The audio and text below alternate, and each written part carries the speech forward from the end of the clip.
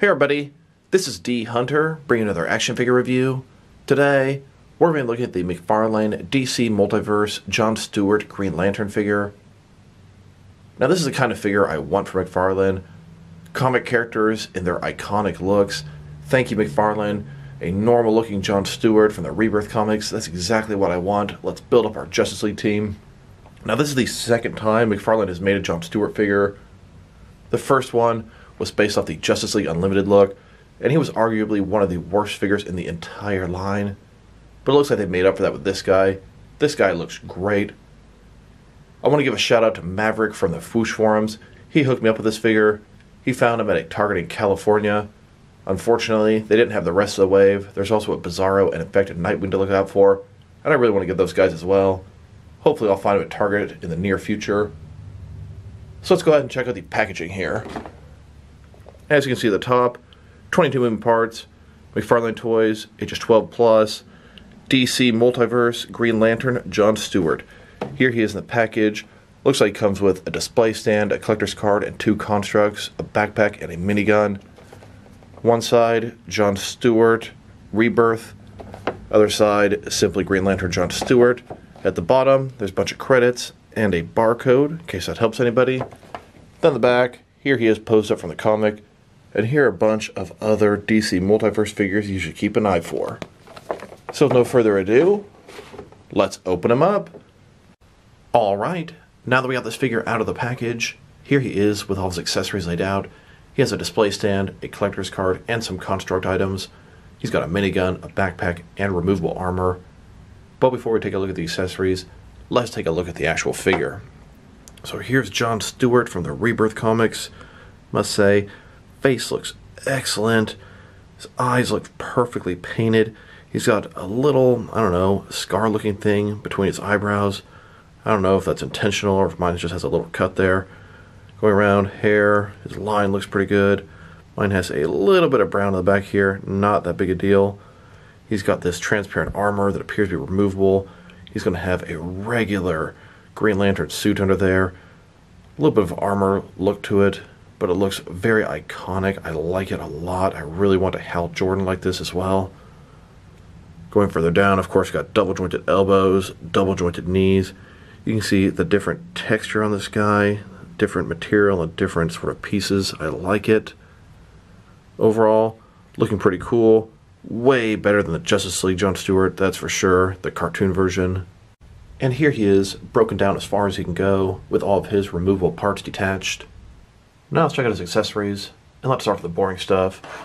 Here's his display stand, typical McFarlane stand, black perfect circle, DC on the bottom, one peg for the peg holes on his feet, very thin, very basic. Now let's look at his collector's card. This is a replica of the cover of Justice League number 6, the variant cover. And it just so happens I have this book right here. Now let's look at his armor. This is made of a semi-transparent soft plastic. It's bendable. It's got some shoulder pads here. You'll be able to see his Green Lantern symbol through here. And it has a hole so you can attach his backpack. Here he is without the armor, and this is going to be my preferred look for him. And here he is with the armor attached. Fits on him very nicely. Now let's look at his backpack. This is also made of a transparent plastic. It's got a peg to go into the peg hole on his back. Kind of interesting they would make a construct backpack. I guess this goes with his minigun, but you wouldn't think he would need that. Seems kind of an odd thing to do. Here he is wearing the backpack. You could even use this backpack as a back bling for your McFarlane Fortnite figures. Fits on them very well. Now let's look at his minigun. This is also made in a transparent plastic, very appropriate. His hand's probably going to go through here. Thing looks pretty cool. Definitely an appropriate construct for a fight. Here he is holding the minigun. Can use his right hand to hold the trigger and his left hand to support the weight from the top. And here he is utilizing one of McFarlane's DC Multiverse flight stands. And I was curious if he could utilize the previous McFarlane John Stewart's construct weapon. This is the animated version. And yes, he can hold this other accessory. It looks pretty nice. You just have to turn his hand this way to be able to shove it into the hole. And here he is holding a Mattel DC Universe Classics lantern. And here with a NECA lantern. And I was able to take this NECA Power Ring energy accessory and put it between his fingers. It looks really good and fits pretty well. And you can utilize NECA's longer energy as well. Looks great on this guy. And if you wanted him to use the bat constructs that came with Dawnbreaker, that'll work as well. Now that we've taken a pretty good look at both the figure and his accessories, now let's check out his height. From bottom to top, he's sitting at about 6.9 inches tall, which is going to translate to about 17.5 centimeters. Now let's check out his articulation. Starting with his head here, of course, it can rotate from side to side. It can look up and down about that much. Can't tilt his head, giving him a good amount of personality. Shoulders on a ball joint go out considerably more than 90 degrees, up, down, around, all that good stuff. There's a butterfly joint between the shoulder and chest, just increasing that range of motion there. Bicep cut below that. Double jointed elbows below that. His wrists can rotate, and it's going to be hinged as well. It's got a ball joint in his torso, can rotate around, go forward and back.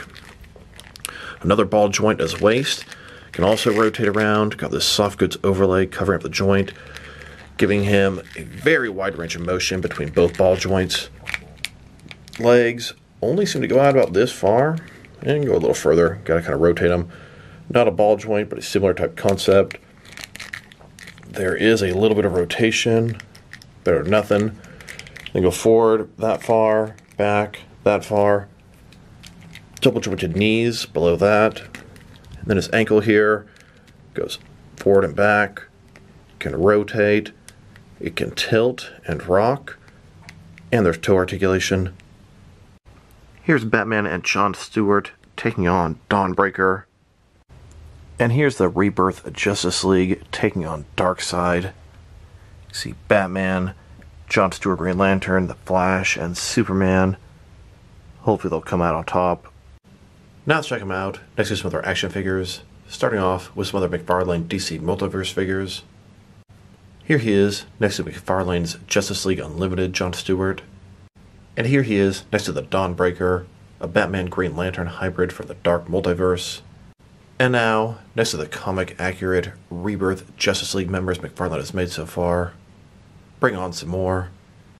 And here's my entire McFarlane DC Multiverse collection, including all the different variants. I have a total of 59 different figures and 2 vehicles, and I'm not even fully caught up. Things that people are finding that I don't have yet would be the rest of John Stewart's wave, Infected Nightwing and Bizarro, and then people are also finding the Red White Knight Batman, the Golden Hellbat, and people just started finding the Injustice Flash and Gorilla Grodd. Now let's check them out next to some other Green Lantern figures.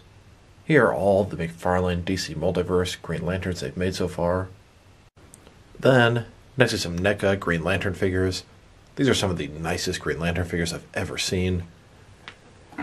They both have a John Stewart, McFarlane, and NECA. Which one do you guys think is better? Drop me a line in the comments below. And here he is, next to some DC Direct and DC Collectibles Green Lantern figures. Then with some Mattel, DC Universe Classics, and Multiverse Green Lantern figures.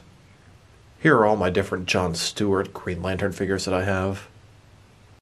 And here's my entire Green Lantern collection. Here he is, next to all my yellow lanterns. And technically, this Batman is wearing a Black Lantern ring. Now let's check him out, next to some action figures from different various companies, to see how he fits in both scale and style-wise, in case you want to know which lines you can mix him with. Here he is, with some of his McFarlane Toys brothers. In front of you are 5 different action figure lines, all from McFarlane Toys, all 7-inch scale. And here he is, next to some DST or Diamond Select toys. Then, next to some DC Direct and DC Collectibles figures. And here, with some NECA figures. Then, with some Mattel wrestling figures. And here he is, next to some Mezco 1/12 cloth soft goods action figures. Then with some Mattel, DC Universe Classics, and Multiverse figures. And here, next to some Mafex figures. Then, with some Hasbro Marvel Legends.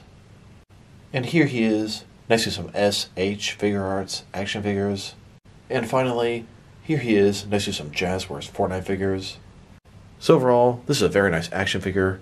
He looks great, he moves great, his accessories are really good as well. This is exactly what I want from McFarlane Toys. An iconic, not necessarily classic version of the comic characters. This is a regular John Stewart from the Justice League. Thank you, McFarlane, for not making a John Stewart from Earth -248 or something like that. Don't get me wrong, I very much enjoyed the Dark Knight Metal stuff, but I want some standard comic characters. So if I were to rate this guy, I'd give him a very strong 8 out of 10. This guy looks fantastic and is a great addition to my action figure world. So this is D Hunter. Thank you guys for watching this video. If you liked the video, press like below. If you have anything you want to say about the video, add it to the comment section. If you want to see additional action figure reviews from me, press subscribe. I do appreciate when you do that. Once again, this is D Hunter. Thank you guys for watching this video, and I will talk to you guys real soon.